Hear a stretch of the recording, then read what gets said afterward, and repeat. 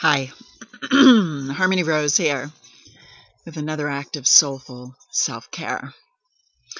Today, I want to talk to you about water and drinking water mindfully.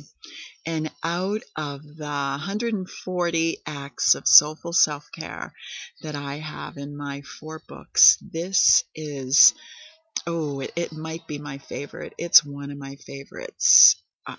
Because I really think this one act of self-care can change your life, can change the lives of all of us, can really help bless the water on the planet. So listen up to some of my ideas. So we all know about Dr. Emoto.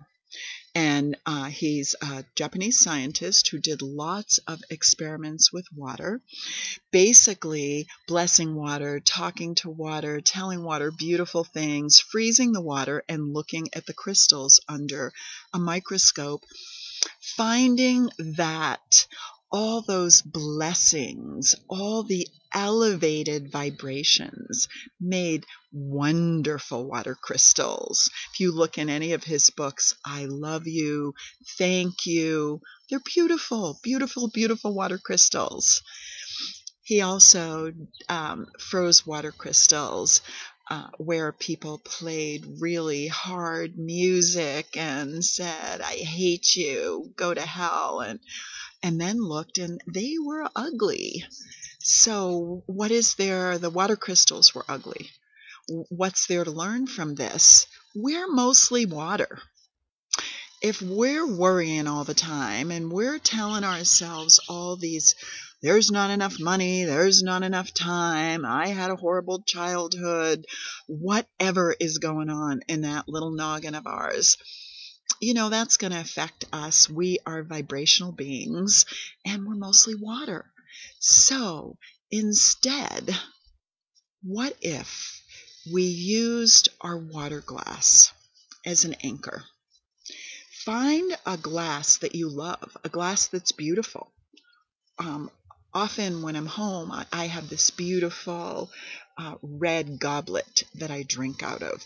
And using something unusual like that is wonderful because it will become an anchor for you. And what do I mean by an anchor? When you look at it, you remember, oh, I'm doing something different here. I'm learning something. What I'm learning is to bless my water and be grateful as I'm drinking. So as we're drinking our water, in whatever vessel, water bottle that you choose, to say, thank you for this amazing liquid. Thank you, tongue, for taking this in. Thank you. All the blood that's rushing through my veins. Thank you, thank you, thank you. So drinking water mindfully can help bring you present. How many times a day? I mean, you're supposed to drink. I'm supposed to drink 64 ounces of water a day. That's a lot of water. So I was walking in a village in Ecuador and I saw children doing their own laundry.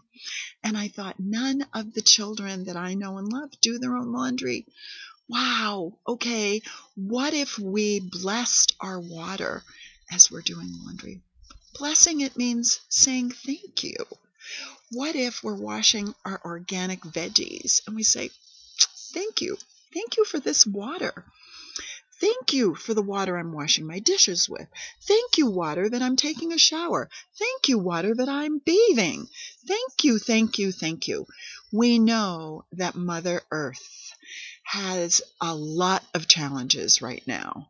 So as we are collectively blessing the water, we are blessing ourselves and we are blessing the planet that we live on. So drinking water mindfully really can change our individual lives to have us be more grateful for all we have. Think of everyone who doesn't. And then be grateful that you do. So drink water mindfully is from my book, Celebrate Now. this very moment by being grateful. It's available on my website, HarmonyRoseWellness.com. And I am thankful for you, dear one. Thank you very much for allowing me to share this idea with you today. And I do hope from the bottom of my tootsies that this one act of soulful self-care is something that speaks to you, and that you may decide to use as a tool to take really good care of yourself. Until next time, namaste.